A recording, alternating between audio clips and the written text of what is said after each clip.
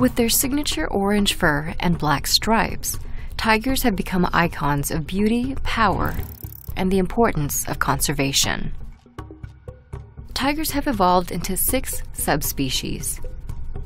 The tiger's tale of evolution can be traced back to about 2 million years ago, when the earliest known tiger ancestor left Africa and ventured into Asia.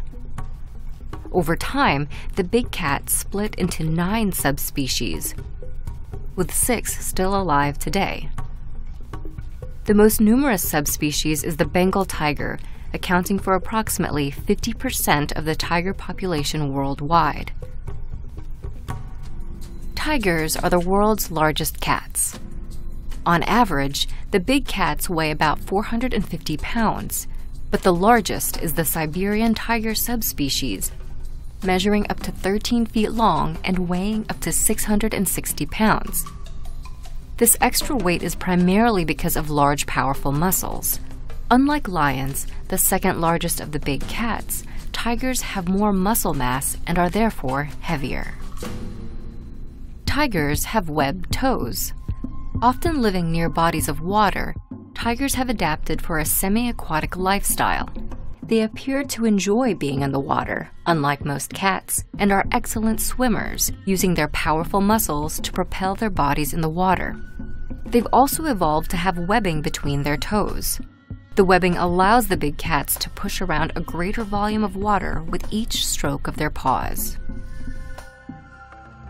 White tigers are a type of Bengal tiger. The classic black and orange coloration of most tigers is caused by the pigments eumelanin, which turns fur black, and pheomelanin, which turns fur orange. The production of pheomelanin is triggered by the gene SLC45A2. White tigers carry a mutated version of this gene, which prevents them from producing orange pigmentation. Fewer than 4,000 tigers remain in the wild. At the turn of the 20th century, approximately 100,000 tigers roamed the wild, living as far west as Turkey and as far north as Russia. But due to deforestation, human development, and poaching, their range severely decreased, and within 100 years, the world's tiger population declined by about 96%. Over the past few decades, programs have been put in place to protect tigers and their habitats. With the help of the global community, tiger populations may slowly rebound.